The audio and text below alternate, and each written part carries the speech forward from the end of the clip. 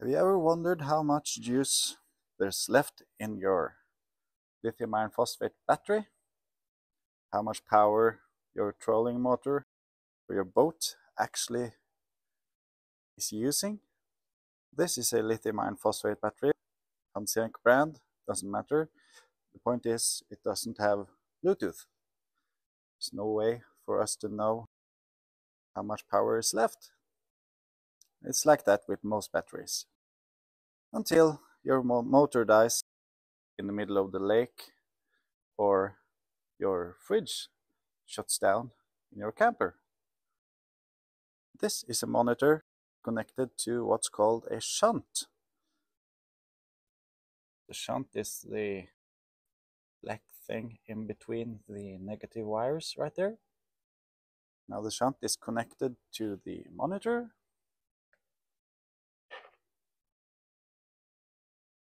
So let's say you're running your trolling motor or your RV appliances. The monitor will count the amp hours used. That way you will keep track of your battery's actual capacity. That means you always know how much power you have left. If you were using a lead acid battery, you could measure the voltage because it has a curve like this.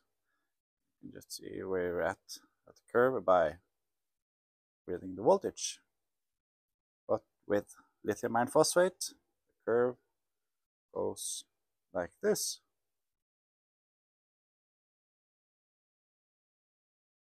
There's really no way of knowing if you're at 90% or 10% without a monitor.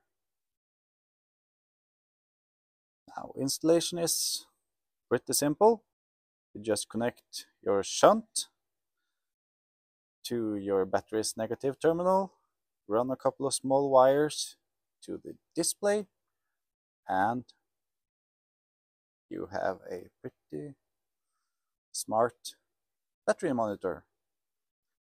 This is one of the cheapest shunts with the monitors you can buy. I know Victron has got some really nice ones with Bluetooth even. Let's demonstrate. I built this little box to be used in my load test station for my batteries. Let's just connect a load. We're going to use the capacity tester to draw a little power. You connect your monitor. There's just one button. You need to set your fully charged voltage and your cutoff voltage. Then you zero out everything else. It's pretty simple. I will leave a link to this exact monitor and shunt. You can check out on Amazon, and there is a nice little video demonstrating how to connect everything. Okay, let's put a load. They were drawing, okay, about 10 amps.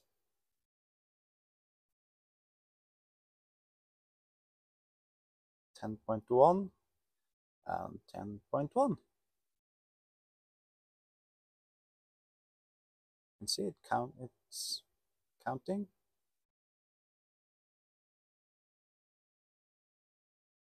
Giving us a decent reading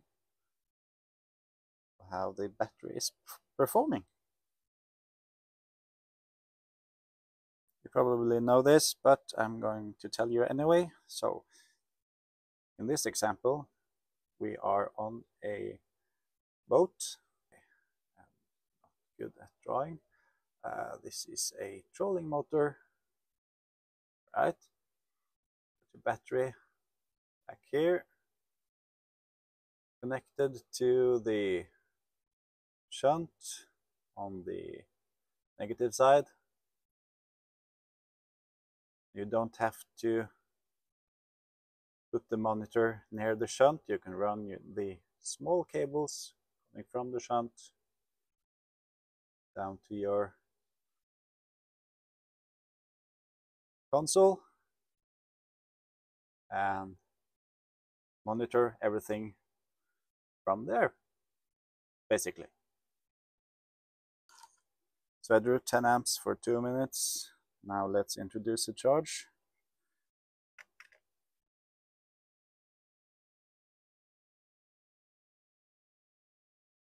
Like that.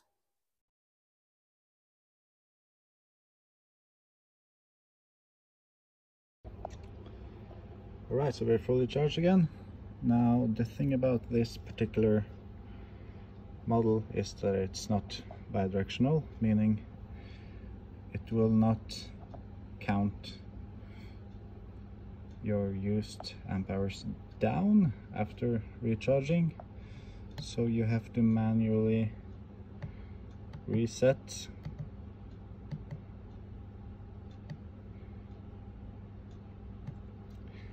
your capacity after recharging.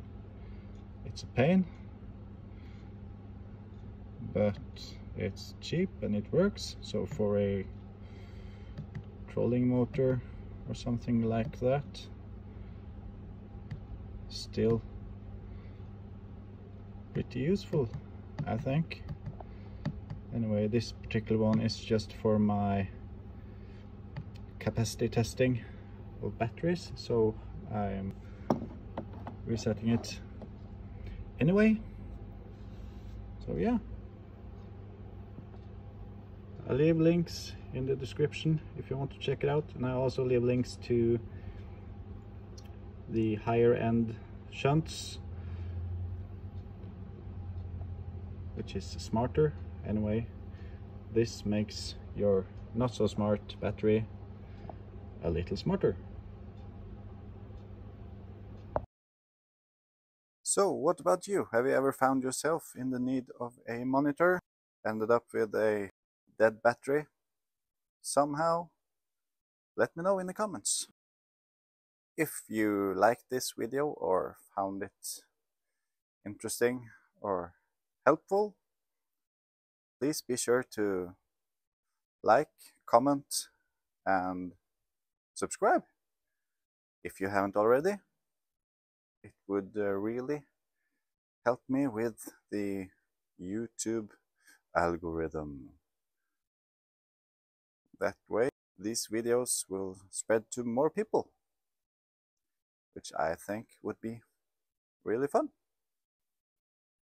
YouTube wants you to watch these videos next, so do that.